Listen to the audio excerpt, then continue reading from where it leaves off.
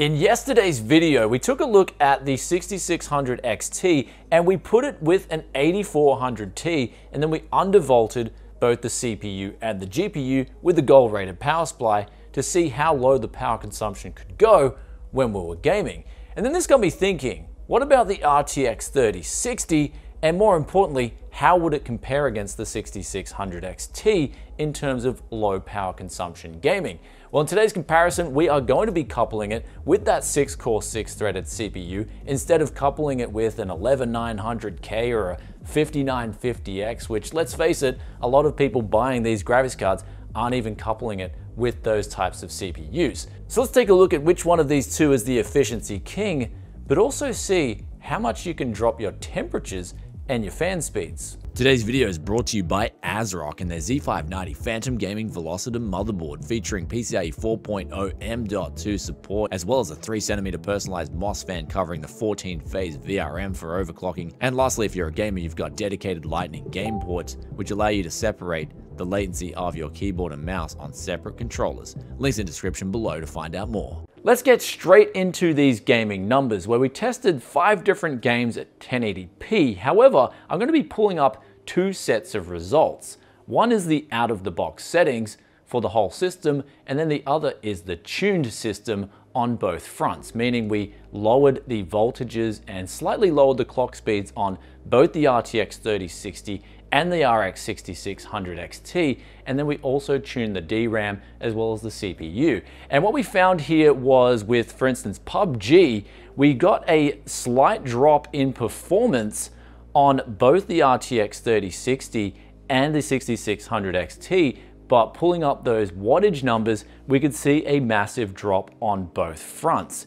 Here the RTX 3060 went from 238 watts down to 164 watts, and then on AMD's side of the camp, it went from 217 watts down to 138. So the RTX 3060, at least in PUBG, was losing out to the 6600 XT when it came to pure efficiency in relation to gaming. Now the FPS numbers in PUBG between these two graphics cards was pretty similar, but we'll pull up another example here, and this is F1 2020, where we had here at 1080p ultra settings a victory for the 6600 XT out of the box, and then when we tuned both these graphics cards, we saw pretty similar numbers in terms of FPS, but the AMD card was winning out in terms of its actual raw wattage numbers from the wall, where we saw a drop on the RTX 3060 going from 239 watts down to 157 watts, but then on the AMD side of the fence, we saw 224 all the way down to 132.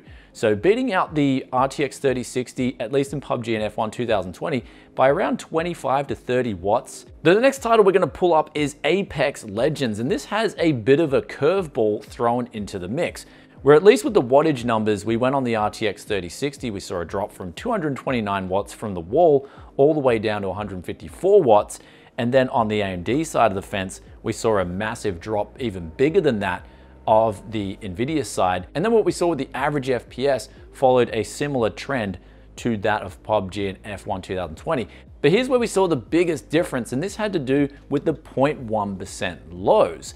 And in fact, they were heavily in favor of the NVIDIA RTX 3060, where the NVIDIA card saw the 0.1% lows consistently higher and pretty much double that of the RX 6600 XT. And now if you were to ask me why is this happening, at least only in Apex Legends, the answer I'd have to give would just be simply due to driver optimizations, where I'm guessing NVIDIA have spent a lot more time with the RTX 3000 series, or in particular the 3060, versus AMD with the RX 6600 XT. Being a relatively new graphics card out on the market, in the case of the 6600 XT, perhaps AMD haven't had enough time to optimize this card for this game to get the 0.1% lows as smooth as NVIDIA.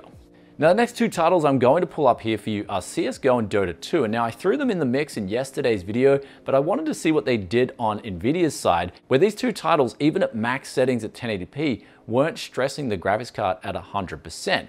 And here's where in Dota 2 we saw out of the box 150 watts, that went down to 122 watts after undervolting and tuning, and the FPS actually went up on the NVIDIA side, just like it did on the AMD side, meaning that we did need a bit more CPU performance to get the FPS higher in this title. And just like the AMD graphics card, it followed a similar trend. However, the 6600 XT did edge it out in lower power consumption in Dota 2, just like it has done with the other 3 titles.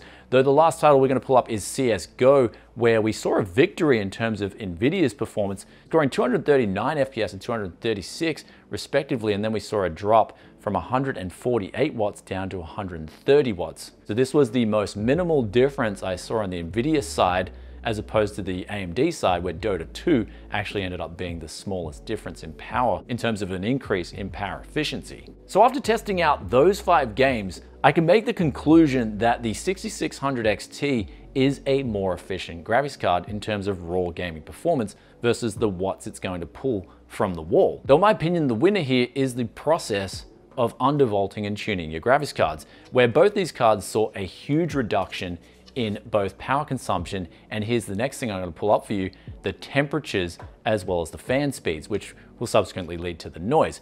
Here on the AMD side of the fence, we saw 70 degrees down to 55 degrees, and the fan speeds went from 40% to an automatic tuning of 33%.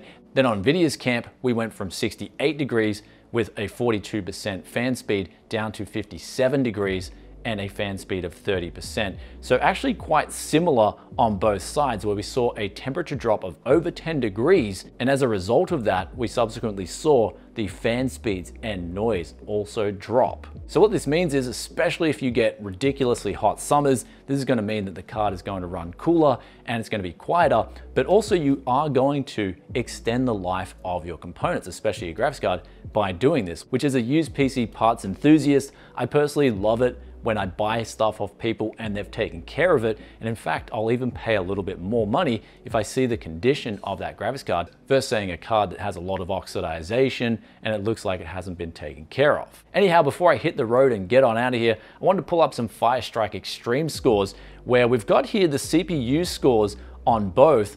I'll just do a head-to-head comparison across the 3 different metrics, and that was the CPU was burning up a little bit more power under the Nvidia side, but scoring a pretty similar score both before and after the tune.